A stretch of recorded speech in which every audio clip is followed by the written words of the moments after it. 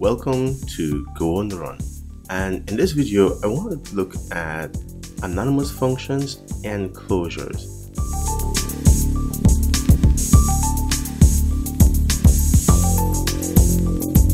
Now, depending on your background, if this is your first time in Go and your first programming language, then this may not be confusing for you. But if you come from another language like C or C++, where there's no closure, well, C++ today has some lambda functions, and again, as you can see already, lambda, closure, all these things, they just there could be a little bit confusion. Or a language like Scala, or even the closure language with a J, you might be a little bit confused as to what are anonymous functions in Go and what are closures in Go. And this is the concept or a certain idea or a certain way of writing code. Now, or rather, it's a feature that's supported in some programming language. Like I said, language like C does not have closure. So what is it and how can you tell the difference, if there is a difference? And so let's jump in. So I will start with this rather simple program here. So I am in my Go on the Run directory, and I have a directory created called anonymous functions and closures. And I've already opened my Visual Studio Code editor, and I've written some simple code. So this is just a main function calling a function called get work to do later. Yes, very verbose. And as you can see, get work to do later is just a function with two statements. There's both are funct statement. One prints entering get work to do later called, and the other defers a statement that would be run after this function terminates. This is important. The defer statement runs after the function ends. So it's only after all the statements in the function complete and the function is about to be terminated, then the Go runtime will check and see if there were defer statements and run those in reverse.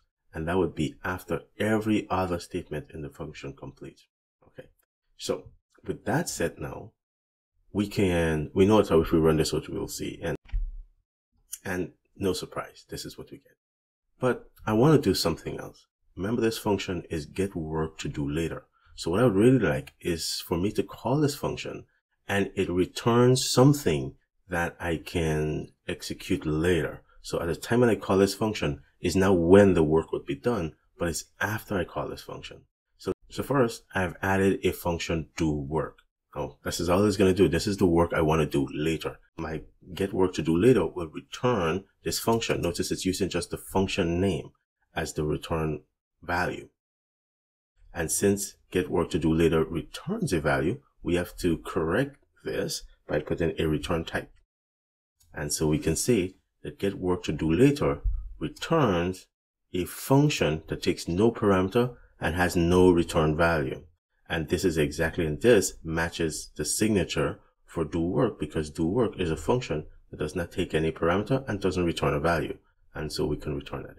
So everything is good and peachy, and I do not have an error. It will look very similar to the output I got before. Now, my function here, get work to do later, is returning a value, but I'm not saving that value. So I can do that. And so if I save that in, let's say F, for example, I need to do something with it. And what I can do is I can call the function that is returned. So this represents me calling F or do work at a much later time. So I could have done many other things between when I call get work to do later and when I call the function to actually do the work. And we should expect to see do work call. And there you go. Now, so far I haven't shown you anything groundbreaking. This is very, very simple. Hopefully, I have two functions. They're both named functions, and I simply use one function to return the name of the other function. Okay, or you can think of it as a reference of the other function. And then since I have that return, I can call that function later. Now, notice for main, it really doesn't need to know the name or the actual name of this function, even though this is the name function. It used something totally different to invoke that work. So we can say that, you know what, this doesn't need to be a name function. It can be an anonymous function. So now I'm looking at exercise 2, and we have pretty much exact same code we had before. No change whatsoever, except I took out the 2 lines of comment that I had between here, just to make things shorter, because you understand the concept when I say that, oh, there can be some time passed between when I get a reference to this function and when I call the function. Okay, so now we can do something like I said. We can make this function anonymous because we don't really need to, we have not used this function do work by name except within the get work to do later function. Nowhere else are we using this name do work. This is the only place where we use this name. So why not move it into here? Well, this is our error. As you can see, what we have is a name function within a name function. Something like this is allowed in certain languages. And for example, Dart programming language, you can do this, or even JavaScript, you can have function within functions. But in Go, we do not allow named functions within named functions. So we only allow an anonymous function. So the way we make an anonymous function is we simply remove the name from between the func keyword and the parameter list. And that is why we have an anonymous function. Anonymous here is because what I have is a function without a name. That's why it's anonymous. I don't know what the name of this function is. It doesn't have one. It wasn't given one. But I still have reference or access to it by the fact that I've assigned the value, the memory address, if you want to think of it that way, of where this function definition lives in memory. I have assigned that to a variable, and now I can use that variable to return access or the location to this function, and so therefore it can be called. And so this should work exactly as we had before, and so let's run it. And notice how it looks exactly the same. We get the exact same result, even though here we're using an anonymous. And since it's an anonymous function, I can use any variable name I like. And I can even make things more compact, though I would not advise it. I usually like assigning my anonymous function to a variable, and then if I have to return the variable or whatever, I use it that way. To me, it's clearer. If you can though, if you want, you can do this. You can, for example, just simply return the anonymous function like this. Now, the code is a little bit shorter, but I find this a little bit harder to read. And so I always prefer readability than doing something clever or something like that. No, I do want shorter code also. So there's that balance, and either you, your personal style, or your team might dictate what you should do. But this is also completely valid. As you can see, there's no error, and I'm just simply returning that function literal. Now, what's a function literal? Well, this is a function literal. It's when if you define a function as a value compared to when you have a named function. So this is function as a value. How do we know it's a function of value? Because the only thing you can return from functions are values. And the only thing you can assign to variables are values. So that's what we had before when we had a anonymous function.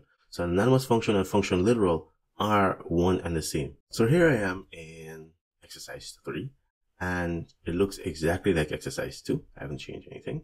But what I can do is I can say that this function takes a parameter. Now, what are we going to do with x? Well, we can say that work was called to, let's say, double x. Now we have an error, but let's just focus on what we're doing here. We have func, which is of type, is a function that takes an integer parameter, and return is to return 2 times x, which means now our function not only takes a parameter, but also returns a value of type int. Well, the reason why we have this error message is because if you look at the signature of the function, the value we're returning, it just simply says the value is a func that doesn't take any parameter and returns nothing. Well, we know that's not true. It actually takes an int and it returns an int. Now, the problem here is not in the value we save. That's okay. It's when we go to call our function. Remember, we're going to call it later. So we need to call it with a value. So our parameter here, let's call it with 4 to do some work with this value 4. And what we should see is when we call it, it just said do work call to double 4 in our case. And do work is returning a value of its own, the doubling our parameter, but we're not saving that. But of course, we can save it and also print that out. So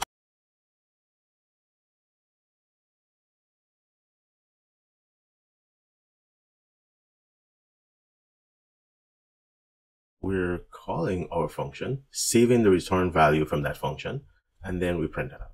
So we should expect is do work call to double 4, and then we should get 8, and we're printing that out. So, and that is exactly what we get. As you can see, we call a function to get work to be done later, and then we're able to do that work with a parameter of 4, and we got the expected result of 8. Again, so far, nothing earth-shaking at all. I mean, this is hopefully very straightforward. We're still using an anonymous function, and all we have done is went from using an anonymous function that takes no parameter and return values to an anonymous function that takes parameter and return value. But still, all we're dealing with it was an anonymous function. So let's change it and now introduce closure. And let's see what is really different from what we've been doing. So now we're looking at example 4, and it's exactly what we had before, except for the printout. I've changed it a little bit from what we had before, but it's the same thing. Essentially, here I had result of work. Now I'm saying f of 4 is equals to whatever the value is. And otherwise to that, my code here hasn't changed one bit. So let's introduce a variable to our get work to do later function. By that, all I mean is we're simply going to say that var b is equals to, let's say, 11. Okay, this is a variable in our get work to do function. Not very interesting. What is interesting is that we can access this variable b inside of this function, that literal or this anonymous function that we will return. Now, let's see what we can do. We can say 2 times x plus b, and so our comment here can be double x plus, this, and this would be b. So, all right. All I've done is use a variable that was in the scope of the function in which I define my anonymous function. So we can see here that b is being used in do work. Now let's think about what this means.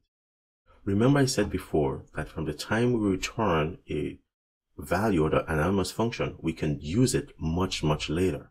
If we can use it much later, it means that once we return from this get work to do later function, whatever variables were defined in this function, we should expect them to be gone by then, be cleaned up, no longer available. And so if our do work, if our anonymous function here is using a variable that's defined in this get work to do later, it means that by the time we are ready to call this function, this variable b should be gone and should no longer exist, and we should have a problem trying to access it. Now you might think, well, it was just a simple int, so maybe it works, but this works for anything, and this is where the closure come in. So this is what people mean when they talk about closure. They simply mean that an anonymous function or an inner function, if it's a language like JavaScript or Dart that actually allows you to have name function, it just means that a function that captures or references the variable from the enclosing scope. And so we can see that our function, our anonymous function, capture or still references a variable from the enclosing scope. So this is the enclosing scope. Okay. And this is what closure is. You can say it closes over this variable b. So the variable here that is the closure, that makes this a closure, is b. So what is really happening? Well, you can imagine that when we declare the variable b here, there's Golang runtime and garbage collector is tracking the use of this variable. And it says, oh, there's b that reference, which means how many things are referring to b? There's 1. And that's in this main, I'll set it to 1 because b can be referenced within this function. Now, when we decide to write this anonymous function, the garbage collector in the Go runtime notices that b is being used here. So it goes, I need to update the reference count to b to say that, oh, no, there are 2 things referencing b. And this is behind the scene. I'm just giving you an illustration, right? And what happens is when we return from this function, the garbage collector sees, well, at the end of this function, well, I am no longer referring to this variable in this function anymore, so I can decrement the reference count. So at the end of this function, at the end of it, after it returns, you can think of the reference count on B as being 1 because it decremented from 2 to 1. That's because it can no longer be referenced within the scope of this function. But remember, it can be referenced from this anonymous function. So because the reference count is 1, the garbage collector will not free this variable B because there's still something that's referring to it. And so that's why when we come back here and we call this function, it still have access to that variable B. And this remains true even if we take this variable f and pass it around to a number of functions. And like I said, the time between when you call, you get this reference, and when you call it could be a long time, very long time. Okay. And it does not matter. It still will maintain that reference. And so we can expect now that when we run our code, it should still work. So let's go to the correct directory and run it.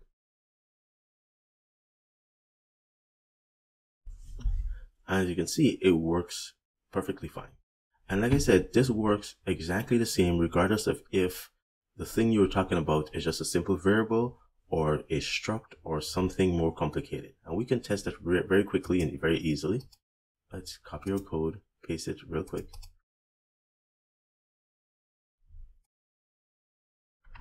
And let's do something more interesting by saying we have a struct.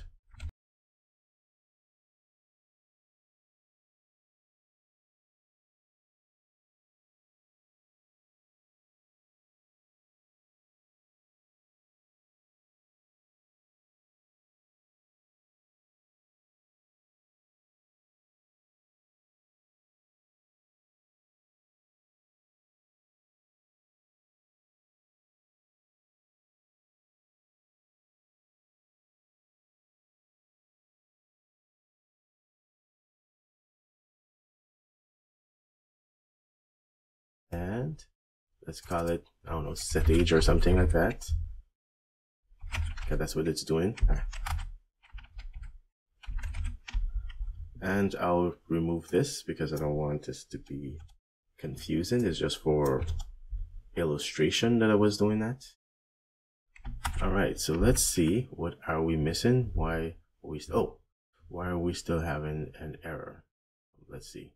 So let's start with our anonymous function. And so we have funct age uint 8, and it returns a pointer to a person.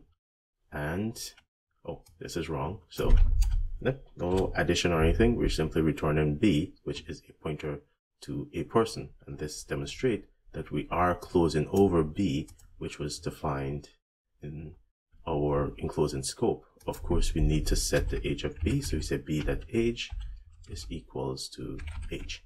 So there we go. And let's see what else. Oh, pointer. I put the address.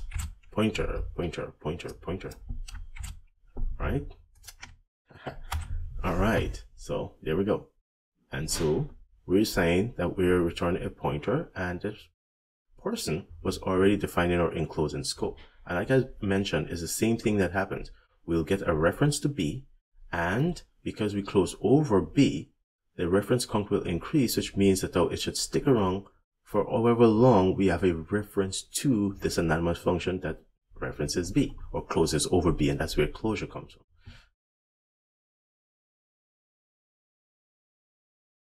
And as you can see, it still works, which is what I said. It will work for any type of value, no matter if that value is simply an int or it's more complex, because the concept remains the same. That if you close over a value, that the go runtime should maintain and keep that value alive and don't get rid of it because you have a reference to it. Even if the function that declared that value is gone, which we know this function is gone, doesn't exist anymore, which means B should equally have been cleaned up, but it's not.